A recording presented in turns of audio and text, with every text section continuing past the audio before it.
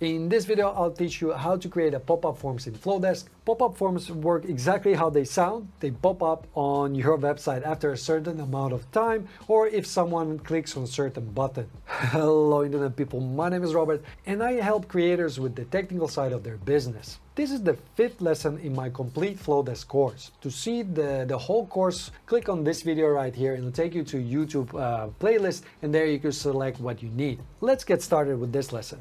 To get started, just head to the Forms section in Flodesk dashboard.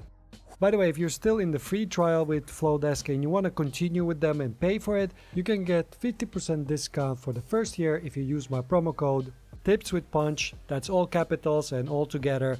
And if you need to create a pop-up, let me show you how to do that. Let's go to new form. From here, just pop-up.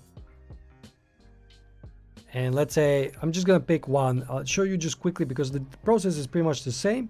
Let me select the segment. So the way this editor works is similar way as the email, and also if you build other pop-ups. Here you have the canvas and here you have the settings. So if you just click on the canvas, you get the form settings. So for example, from here you could select preferences and you see these options. Or you could remove the image on mobile or add it actually on mobile. So if you click on the image itself, you could upload something from here. Let's see, here's a picture of me. Upload it here. There you go. You can zoom in, zoom out, and also have some overlay effects. And when you click on the text, you can just override it. So, hello, I'm Robert. So something like that. But the text that was there made more sense. Here you have the settings for the fonts and stuff. And same thing, if you click on this email field, you can add additional fields. So from here, add field, first name, last name, and so on. Again, you can also change the style of this input field just by changing from here. You see it changes slightly the color. And same thing with the button. If you click on it, you can change the styling from here. And don't forget that you can always view this on mobile by clicking on this button. So this is how the pop-up will look like on mobile. So let's go back. So that's all quite standard, like in everything in the Flodesk. So let me just show you how where this differs from the others. Let's click on next here. There's a few extra steps when you go here. So you see here again, should we enable an double opt-in?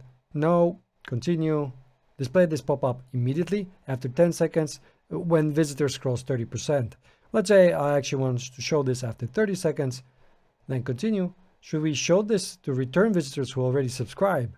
You can choose yes, but actually I'm going to just hide it. I don't want to, people that already subscribed, why would we show that again? Click on continue.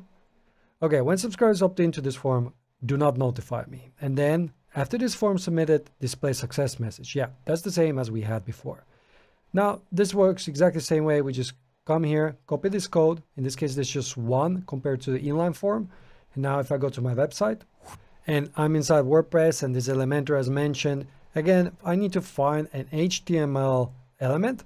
And again, this should work in pretty much any page builder. You just need to find the HTML element. So I'm going to drag it here.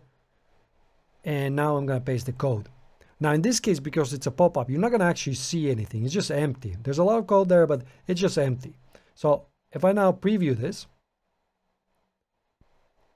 and now I just need to wait for 30 seconds, you can see that it pops up like this. So now people that are on my website, after 30 seconds on this page, you get this pop-up. Okay, cool. In the next lesson, which you can watch by clicking on this video right here, you will learn how to create a full page form in Flodesk. This is for people that basically don't have a website yet, but still want to build an email list. Perfect solution for that.